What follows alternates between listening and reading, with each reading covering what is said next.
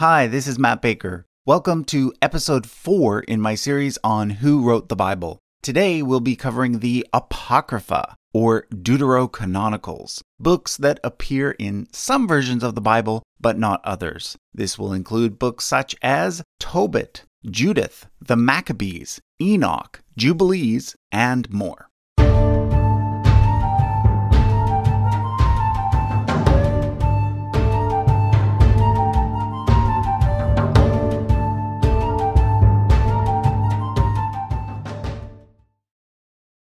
It's important to realize that there was never a single point in time when all of the various religious authorities in the ancient world got together and decided which books should be included in the Bible and which ones should not. Instead, the contents of the Bible grew slowly over time, with various books being put in and others being taken out, and with different religious authorities making different decisions in this regard. So, although I've been emphasizing throughout this series that Jews and Christians share most of the Old Testament in common, there are actually a few exceptions that I would now like to focus on.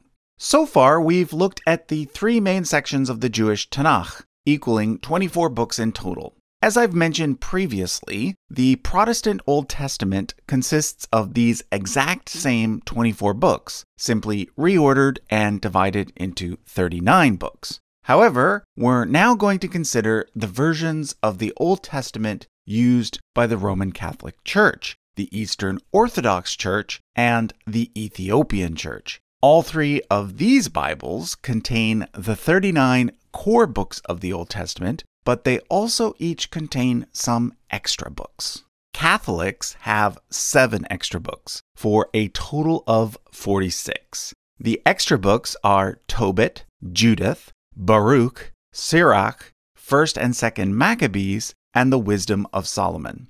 According to Catholics, these books are called the Deuterocanonicals, meaning second canon, whereas according to Protestants, they are called the Apocrypha, meaning obscure or uncertain. In addition to these 7 books, the Catholic Old Testament also includes additions to both Esther and Daniel.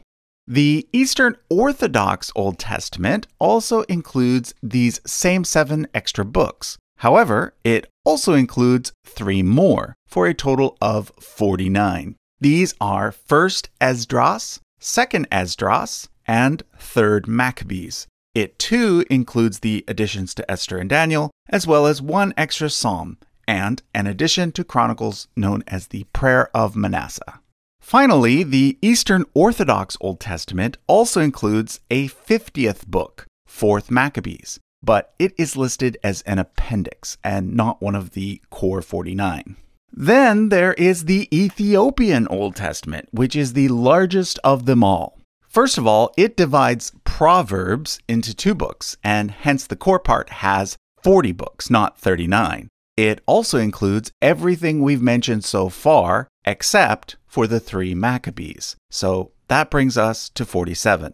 But it also includes 7 unique books found only in the Ethiopian Bible, bringing its grand total to 54. Those books are 1st, 2nd, and 3rd Maccabean, which are different from 1st, 2nd, and 3rd Maccabees, Jubilees, Enoch, 4th Baruch, and Josephon. Okay, so now let's look at each of these extra books one by one. To do so, I'm going to bring up my timeline, which I used in the previous 2 episodes. You'll notice that, generally speaking, the Torah and the prophets represent the older books, whereas the writings tend to be the books that were written later. This is why I prefer the Jewish ordering. It's not just because I'm Jewish, it's because the Jewish ordering makes the evolution of the Bible more clear. The Torah was clearly thought to be the most important part, followed by the prophets. Most of the writings, though, were written much later, and they are far more literary. Hence, it makes more sense to include them at the end rather than to sprinkle them throughout. What we're about to discover is that the apocryphal, or Deuterocanonical books, represent a second set of writings that were written even later. So, in order to make room for their placement, we need to expand our timeline to include the next three periods in Jewish history: the Hasmonean period, the Herodian period, and the post-Temple period. The Hasmonean period began in 167 BCE, when a family of Jewish priests known as the Maccabees, or more formally the Hasmoneans, managed to win independence for Judea. Their rule continued until 37 BCE, when the throne passed to Herod the Great. By that point, Judea was a client state of Rome, but it did still retain a certain degree of autonomy. However, in 70 CE, the Romans destroyed Jerusalem as well as the Second Temple, and ushered in the final period on this timeline, which I have named the post-Temple period. Okay, so now that our timeline is set up, let's start with the Book of Tobit. Tobit is a collection of several stories, set shortly after the Assyrians conquered the northern kingdom of Israel. They center around a couple named Tobit and Anna, and their son Tobias, who ends up marrying a woman named Sarah. However, it also prominently features an angel named Raphael and a demon named Asmodeus. This already makes the Book of Tobit quite a bit different from the books that made it into the Hebrew Bible. It might surprise you to learn that angels are rarely mentioned by name in the Hebrew Bible, and demons do not appear at all. In fact, the only book in the entire Hebrew Bible to mention an angel by name is the Book of Daniel. As I mentioned in the last episode, Daniel was written late in the Greek period. Well, Tobit was written by an anonymous author around the same time. This is why they have several features in common, such as the inclusion of spiritual beings with names. By this point, Judaism had been strongly influenced by Zoroastrianism, the main religion in Persia. This is why, from this point forward, we find a much more detailed spiritual world within Jewish literature. For example, more angels and demons. The next book is Judith. Judith, like Esther, is best thought of as being a work of historical fiction. In this case, it is set during the time when the Babylonians were conquering Judah. The story revolves around a woman named Judith, who uses her wit to sneak into the enemy's camp and behead a general named Holofernes. However, it is likely that the story is actually an allegory about the beheading of a much later enemy, a Seleucid general named Nicanor, who was killed by the Maccabees. The evidence for this interpretation is based on the fact that the military terminology, political institutions, and geographical boundaries mentioned in the book all match those of the Hasmonean period, indicating that this was when the book was written. Next up is the Wisdom of Sirach, a book that is kind of like Proverbs and is sometimes called Ecclesiasticus.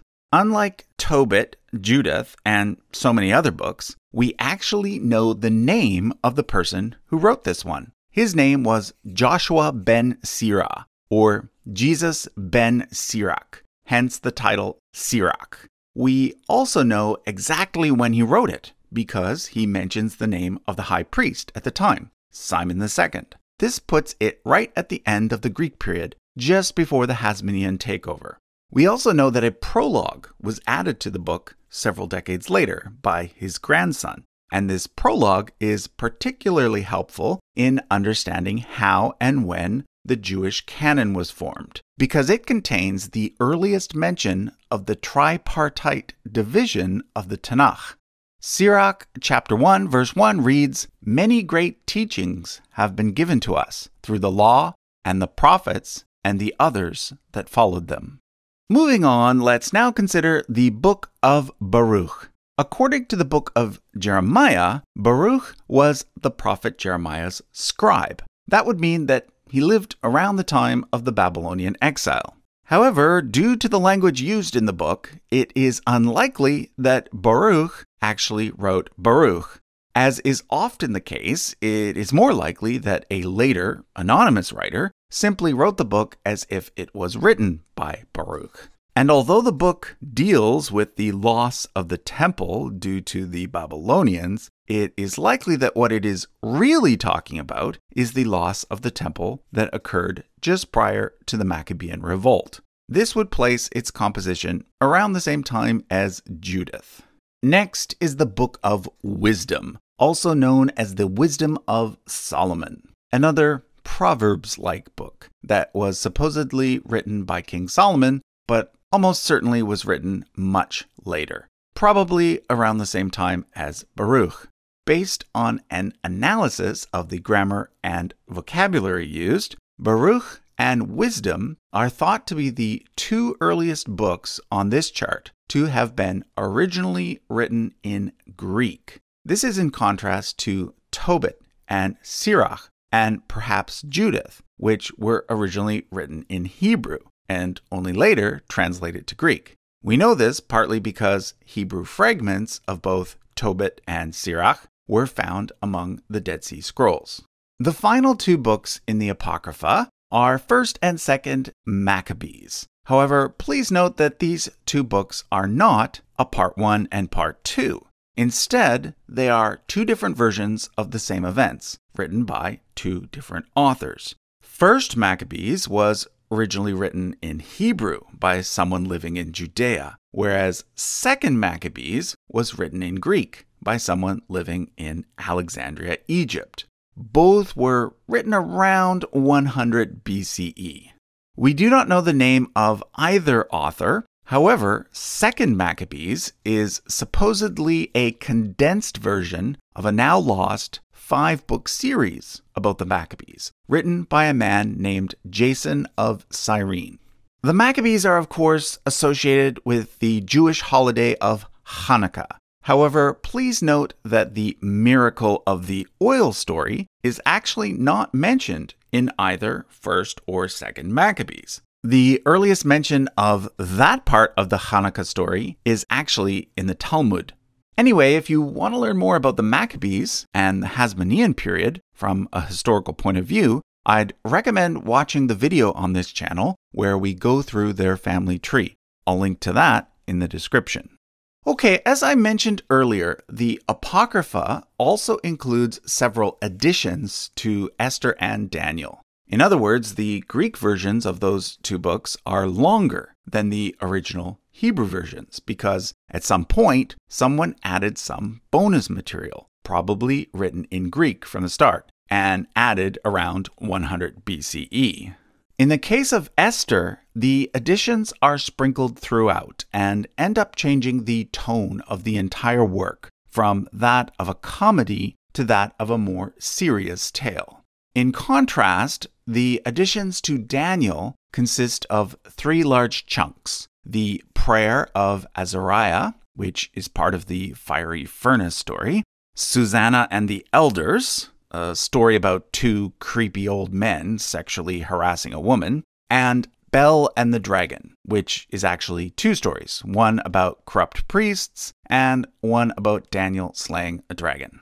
So that takes care of all the Catholic deuterocanonical books, called the Apocrypha by Protestants. However, as I mentioned, the Eastern Orthodox and Ethiopian Bibles include several more books. Let's start with 1st and 2nd Esdras. Again, these are not a part 1 and part 2, but rather 2 totally different books by 2 totally different authors. The first thing you need to know is that Esdras is simply the Greek version of the name Ezra. And we already have a book of Ezra, as well as a book of Nehemiah, which in the original Jewish Bible was considered to be a part of the book of Ezra. 1st Esdras is basically a Greek version of the original book of Ezra, with some changes. Written in the late Hasmonean or early Herodian period. 2nd Esdras, however, is something totally different. It was written in Latin after the rise of Christianity and falls into the category of apocalyptic literature. Next is 3rd and 4th Maccabees. 3rd Maccabees actually has nothing to do with the Maccabees. It's a story about Ptolemy IV's persecution of the Jews about 40 years prior to the rise of the Maccabees. It was written in Greek around the same time as 1st Esdras. 4th Maccabees is kind of a commentary on 2nd Maccabees. It too was written in Greek, but much later, around the same time as 2nd Esdras. That takes care of everything included in the Eastern Orthodox Bible, which leaves us with the books that are found only in the Ethiopian Bible. Let's start with the books of 1st, 2nd, and 3rd Maccabean. Although the name derives from the word Maccabee, these Ethiopian books are totally different from 1st, 2nd, and 3rd Maccabees. For one thing, they are written in Ge'ez, which is the ancient language of Ethiopia. The first two do appear to be loosely based on the Maccabees, but with the names and locations in the story changed significantly. For example, the evil king in the Ethiopian version is a man named Sidon. Interestingly, coins of Antiochus IV, the villain in the original story, often included the city names Tyre and Sidon, which could be where the name Sidon comes from. 3rd Maccabean, however, has nothing to do with the Maccabees, and instead focuses on Bible characters such as Adam and David. All 3 of the Ethiopian Maccabees were likely written very late in the post-temple period, almost as late as the fall of the Western Roman Empire. We then have 4th Baruch, which is designated as such because there is also a 2nd Baruch and a 3rd Baruch, even though neither of them ended up being included in any Bible. Anyhow, 4th Baruch was likely written in Greek, sometime in the post-temple period. However, Josephon was written much later than anything we've seen so far. In fact, it was probably written in Italy, well into the Middle Ages, even though it was written in Hebrew, and its name comes from the fact that it was said to have been written by Josephus. It's kind of a recap of Jewish history, but because it was written so late, I'm going to place it completely off the chart. In contrast, the Book of Jubilees, which was also originally written in Hebrew, was composed much earlier, likely around the same time as 1st and 2nd Maccabees, which is why fragments of it have been found among the Dead Sea Scrolls. It's kind of an alternative book of Genesis, and in fact is sometimes called Leptogenesis, meaning the Lesser Genesis. It centers around the idea of the Jubilee cycle, a concept from the Torah in which the land is given rest every 7 years, and then after 7 cycles of 7, there is a special Jubilee year. According to the Book of Jubilees, the exodus from Egypt occurred in the 2451st year after the creation of the world. 50 multiplied by 49 equals 2450, which means that the exodus occurred at the start of the 50th set of 50 years, making it a Jubilee of Jubilees. I'll be returning to this calculation in September, when I plan to do a video on the Jewish calendar. Okay, last but not least is the Book of Enoch, which in my opinion is the most interesting of all the apocryphal books. It takes its name from a minor Bible character named Enoch, who shows up on the genealogy between Adam and Noah. In Islam, this character is known as Idris. However, the Book of Enoch was obviously not written by Enoch. It was written during the Greek period, and one of the things that makes it so interesting is the fact that parts of it are likely older than Daniel. Daniel being the last book that made it into the Tanakh. So basically, every other apocryphal book except Enoch was written after Daniel, which makes Enoch special. On top of this, it is also the only apocryphal book that is referenced in the New Testament. In fact, it's referenced 7 times in these verses. Finally, I should also point out that several Hebrew and Aramaic fragments of the Book of Enoch have been found among the Dead Sea Scrolls. However, the most important thing you need to know about the Book of Enoch is that it's actually 5 books, and that each book was likely written by a different author at a different time. There's the Book of Watchers, the Book of Parables, the Book of Astronomy, the Book of Dreams, and the Epistle of Enoch. The oldest section is the Book of Watchers. This is the part that was likely written in the Greek period, before the Book of Daniel, whereas the latest section is the Book of Parables, written during the post-Temple period. I'm going to focus on the Book of Watchers because that's the part that tends to come up the most when people talk about the Book of Enoch. The whole thing is basically based on a few short verses in Genesis that go like this. When people began to multiply on the face of the ground, the sons of God saw they were fair, and they took wives for themselves. The Nephilim were on earth in those days, when the sons of God went into the daughters of men, who bore children to them. These were the heroes that were of old, warriors of renown. The Lord saw the wickedness of humankind was great in the earth, and the Lord was sorry that he made mankind. So the Lord said, I will blot out from the earth the human beings I have created. Genesis 6, 1-7, New Revised Standard Version. What follows is the flood story. So it seems that these few somewhat puzzling verses that read more like pagan mythology than the rest of the Bible are given as the explanation for the flood. Well, according to the Book of Enoch, the phrase sons of God refers to a special group of angels called the Watchers, whose job was to watch over the newly created humans. The Book of Enoch basically fleshes out the Genesis account and describes how fallen angels end up having sex with human women, resulting in a race of giants known as the Nephilim. As I mentioned earlier, the Tanakh doesn't really give much information about angels or fallen angels, but the Book of Enoch does.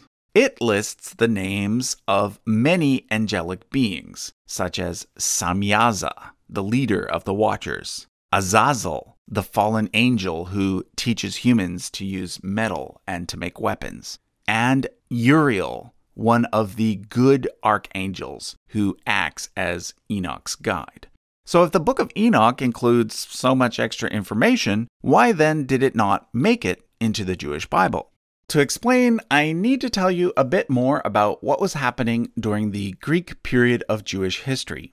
In episode 1, I put forward the idea that the ancient Israelites were originally two separate kingdoms, with two separate origin stories, one that involved Moses and one that involved the three patriarchs, and that it wasn't until after the fall of the northern kingdom that the idea of monotheism really took off, when most of the northerners fled south and joined the kingdom of Judah to create a unified state and a unified religion. This religion, which can be called First Temple Judaism, was short-lived because not too long after it got going, the First Temple was destroyed and the elite were exiled to Babylon. But as you're hopefully aware of by this point, the Jews were eventually allowed by the Persians to return and rebuild their temple. It is probably sometime during this period that the two origin stories were combined for the first time, and that the final version of the Torah was compiled, creating a new religion that could be called Second Temple Judaism. However, over the next several hundred years, particularly by the time that the Persians were replaced by the Greeks, several different groups emerged within Second Temple Judaism, each with their own slightly different understanding of the religion. The three main groups were the Pharisees, who were mainly scribes and teachers, the Sadducees, who were the priests, and the Essenes, who were the most mystical of the three. When the Second Temple was destroyed by the Romans in 70 CE, the Sadducees basically disappeared because there was no longer a temple for them to use. At this point, the very bookish Pharisees ended up redefining Judaism, and it eventually evolved into rabbinical Judaism, which is the type of Judaism that exists to this day. The Essenes are the group that we know the least about. They may or may not have been the ones responsible for making the Dead Sea Scrolls. These days, there's some debate about that. However, one idea is that they were the ones who were the most interested in stuff like angels and demons and a future Messiah. Because of this, some scholars have put forward the idea that the Essenes might have had a strong influence on the development of Christianity. So by the time that the biblical canon was finalized, which was sometime after 70 CE, Second Temple Judaism no longer existed, and instead there were two main descendants left behind. On one hand, there was rabbinical Judaism, and on the other hand, early Christianity. The rabbis, as the direct descendants of the Pharisees, were more concerned with the Torah and less concerned with later writings, such as the Book of Enoch. In fact, the early rabbis interpreted Genesis 6 very differently than the way that the Book of Enoch does. They taught that the phrase, the sons of God, which can also be translated as the sons of the powerful ones, did not refer to spiritual beings at all, but rather referred to some kind of noble line of humans that became corrupt. So the rabbis did not include Enoch in the Jewish Tanakh.